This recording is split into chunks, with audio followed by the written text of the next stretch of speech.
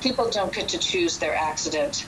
You don't know ahead of time how much coverage you really need depending on what might happen to you or a member of your family. That's why the Michigan Health and Hospital Association has launched the Big Changes Ahead campaign. Part of that initiative is a website designed to inform people about the state's auto reform law that takes effect this week. Laura Oppel is the Senior Vice President of the MHHA. We really wanted people to understand what the changes are to the law and what's available to you, and to encourage people to think hard about what they could afford and think in the context of what they might need. Here are the options. Keep unlimited personal injury protection. Carry up to $500,000 in coverage. Set a $250,000 limit. Have $250,000 in coverage with some or all persons excluded from PIP. Choosing $50,000 if you're enrolled in Medicaid and meet other requirements. Or opt out of PIP altogether. Oppel wants motorists to know just because the auto reform law will take effect soon, that doesn't mean you need to make a decision on the amount of personal injury protection you carry right away.